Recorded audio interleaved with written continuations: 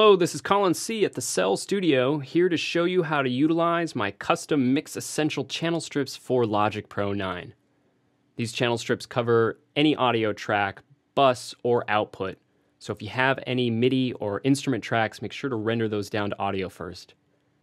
Now every track has a settings box, and when you click on it, you'll be able to browse through my collection. I've got all basic start points for any material: bass, drums, effects, instruments, single drum processing, vocal processing for male and female vocals, as well as these utility ones which will help fix some problems you might encounter while mixing. Don't forget as well these sends. So here we have a snare with bus 2. My sends are broken into two categories: dynamic-based stuff and effects-based stuff. So effects are going to be those delays and reverbs, while dynamics are going to be additional compression and harmonics and all that good stuff.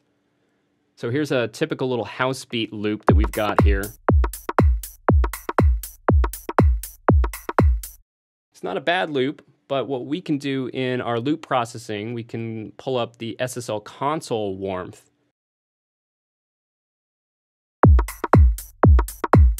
Now you can hear there's a lot more body on that, and that comes from this impulse response in the Space Designer that's not a reverb, it's actually an emulation of a classic clean console. These do require you to have the additional content installed in Logic, so please make sure that's installed before you try that. Moving on to this snare, it's a little too boomy.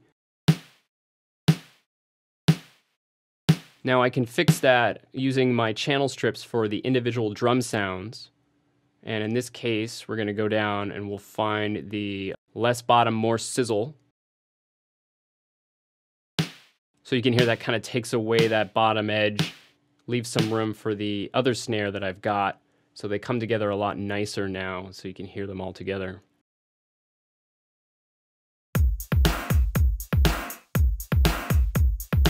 Now, a common next step in mixing is to group all of those drums together to a single output. So what we do here is we go to bus and change that to bus 10 on those output channels. So down here on the aux track for it, we can load in these mix group bussings.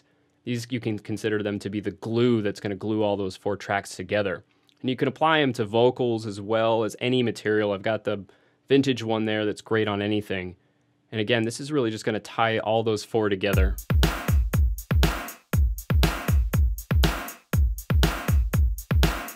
Cool, let's go back to the arrangement and talk about a little bit of correcting we can do.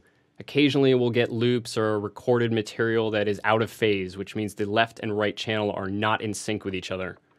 You can note that here in the correlation meter of the multimeter, showing you that there is bad correlation going on. That should be closer to +1. We can't always fix everything, but in this case we can try, and we can use the utility for the phase fix and respread. And what this is going to do is basically bring that back to center point. And now when we look at the correlation, we can see that we are much better in correlation. Loop's still a little phasey, but it's not as bad as it was before, and we'll be able to fit this loop in the mix a lot better now. All right, last but not least is our output settings. Now, this gets into mastering, and I really encourage people to do it on a case-by-case basis for the individual song. But here in a pinch, if you want to make things louder, we've got that availability. Poor man's master. That's just going to make everything hard limited. Here's one that's going to prepare your track for a mastering engineer. What this does is run your output through another one of those impulse responses for a clean console, and will allow us to kind of drop the decibel level so we can get enough headroom that the mastering engineer can do his job.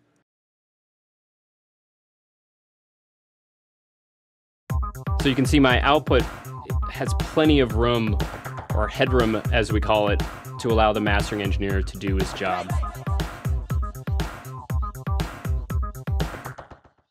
So those are my mix essentials for Logic Pro 9. Hope you enjoy them, and we'll see you next time.